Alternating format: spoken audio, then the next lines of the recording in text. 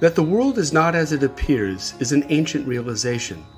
Indian philosophy has captured this understanding in one simple, but nevertheless beguiling word, Maya. There are several definitions of this Sanskrit term which arguably first arose in the Vedic period of India, ranging from illusion to magic. But perhaps the word's more literal etymology contains the most revealing explanation. Not that. Maya, in this sense, means that which betrays its real origin and thus tricks us at each and apparently every turn into believing something about an event's causation that is not true.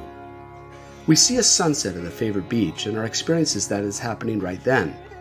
But we have discovered from astronomy that it actually takes 8 minutes or so for the light from the sun to reach us. The same holds true with light from distant stars, which travels thousands of light years to hit Earth. We are not seeing the stars as they are, but as they were hundreds and thousands of years ago.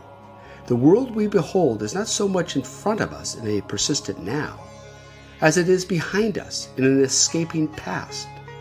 Thus we are continually, even if unconsciously, remembering our lives from experiences that blind us from their real origination.